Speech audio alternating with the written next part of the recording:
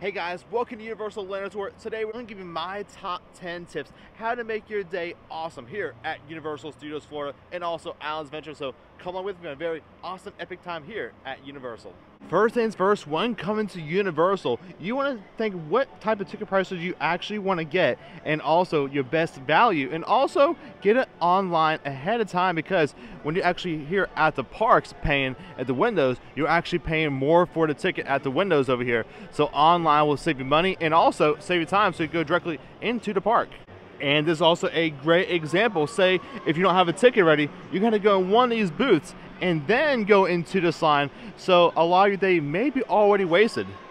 Okay, so now, and it was actually very fast. We do have photo validation here. It's pretty fast. But now coming inside the park, continuing on in, one of the biggest steps when you actually come in here and go ahead and download it before is a Universal Orlando app, because Universal Orlando app will give you almost everything you need to know: park operation hours, the park map itself, because the maps have been discontinued, wait times, show times, mobile dining orders. You can also buy tickets and also extra stuff like Halloween Horror Night stuff. Now, also when coming into Universal Florida or Islands Adventure, we do have Universal Express Passes over here as well. You can actually use this and bypass the lines by 50% of the wait time or less. And also with Universal Express Pass, you can also buy that on the app as well and save more time at the gate and just do more stuff in the parks as well, and also shows as well, like the Bourne Spectacular, like that also has Express Pass, which is also pretty cool. Our next thing is, what is the best thing to wear at a theme park? Mostly it's a preferred choice what you want to wear. Some people like to wear shirts, some people like to wear tank tops. And here at Universal, and also maybe you're going to go to Disney, or maybe you're going to go to SeaWorld, one of the best things to wear in the summer is maybe like a tank top, or just wear a nice comfortable shirt. Me, I just wear black all the time just because like most things I wear is black because I like the designs. But me personally, shorts, gym shorts, and also if you're coming into summer, be prepared for rain, because obviously, I don't know if you can hear or not, but it's about to downpour right now. It's a usual afternoon thunderstorms around 3:30, so it's about to downpour in here, so be prepared for that. Some people like to wear Crocs. I do have a pair of Crocs myself. I actually just recently got last year, and I'm getting to like it a little more, but I mostly wear tennis shoes. But with your attire, with your wardrobe, I would honestly probably bring a small little umbrella you can actually purchase here at Universal. And also another thing is, kind of like with what you want to bring to Universal, a lot of people like to bring a backpack. Some people just like to wear a fanny pack. They're both great. Me, sometimes I bring both and I just like put the fanny pack inside, and it's like, hey, if I'm gonna go ride, say, Hagrid's or Mummy or Gringotts, I can wear a fanny pack. But what you cannot wear, it's about to rain, is Rip Ride, Hulk, and also Velocicoaster.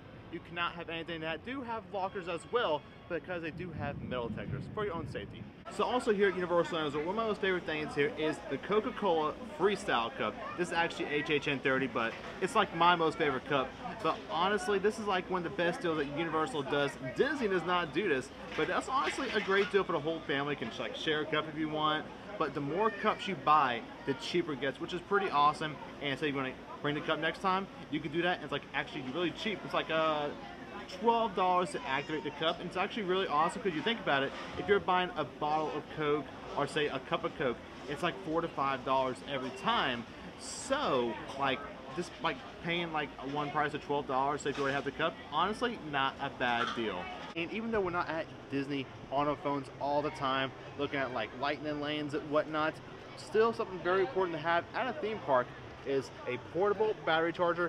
Like this is actually a really great investment. I got this at Walmart for like $10. It's honestly a really good charger. I think it's like the On brand or something like that, but there's actually a lot of good brands like Anchor and whatnot. But if you don't feel like actually buying one, you can actually rent one here at the park. I think it's called the Fuel Rod brand, and like some people actually really do like them. Me personally, I like having my own. Always have to charge up no matter where I'm at. So also here at Universal, they actually have a lot of stuff for the kids. That's not even thinking about Epic Universe next year. They have a lot of stuff. And right behind me is, of course, the brand new DreamWorks Land. So let's actually go inside and talk about it. Okay, so here we are coming into DreamWorks Land. It's a brand new land here at Universal. It used to be Woody Woodpecker Kids Zone, but now rethemed. We have 3 properties over here. We do have Shrek, Kung Fu Panda, and of course, Trolls. So just in this land, it's actually really awesome to have some food offerings. There's Shrek's Swamp Snacks, love the theming, and also do have some character meet and greets, Gabby's Dollhouse, DreamWorks characters, usually King Julian's out there, and of course right over here is Shrek's Cottage over here. You get Shrek, Fiona, and of course Donkey. And also theming's really fun in here. You can actually see Shrek's footprints in the ground with his kids as well. And while over here in the swamp, here is Shrek's Swamp. It actually across that says stay out. But yeah, pretty fun theme. Has some slides and stuff, and also an audio animatronic up there of Pinocchio. How fun is that? We also have some themed stroller parking. A little ogre right there. Okay, so actually now in the Trolls area, really awesome theming over here. And of course, here is Trolls Treats. This is actually just a soft serve stand, but the theming is super fun for this. And of course, behind it, we do have the Trolls Troller Coaster, originally the Woodpecker Nut House Coaster. And last but not least, here is Poe's Kung Fu Training Camp. This is actually a pretty cool little interactive area. Now, some of the water elements are not working over here at the moment, but it still has some interactive stuff, like you have the Gong of Resound and Renaissance over here. Basically, you just pull this lever and actually this whole floor vibrates. It's actually kind of fun. And also coming to the back, this is actually where the ball pit used to be. It says Poe Live. It's an interactive experience with Poe. Help him babysit his cousin Ling Ling and ask him any question you like. Basically, this is like Turtle Talk or Crush, but it's outside and it's open. Let's actually take a look at it. And this is what it looks like inside. It's actually kind of nice. Also have some really amazing fans in here doing some work. Feels nice. And here is Kung Fu Panda right behind the window. And as we actually have some cool theming. Here he is up there, the Dragon himself, Skadoosh. And also over here we have some stroller parking, a little baby panda. And here's the theming over here. It's pretty nice. And also wrapping up DreamWorks Land, we actually have a little water fountain over here, Poppy and Branch.